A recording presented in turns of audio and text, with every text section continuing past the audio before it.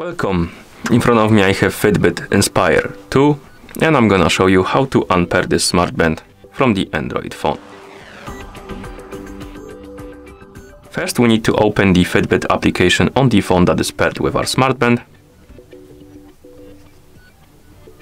Once you open the application, you should see the Today page. Now tap on this profile icon right here to open the account page, and on this page find the Inspire 2 on the list of devices and tap on it to open the device page, like this. Now find this bin icon in the top right corner and tap on it, then tap on Unpair. As you can see, the device will disappear from the list right here.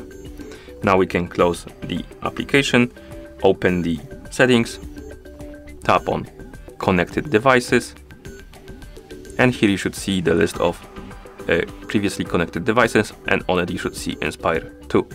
Tap on the settings icon next to it, tap on forget device to remove it. And once you're done, you can close the settings, and at this point the smartband is completely unpaired from your phone. And that's how you unpair this smartband from the Android phone. Thank you for watching. If you found this video helpful, please consider subscribing to our channel and leaving a like on the video.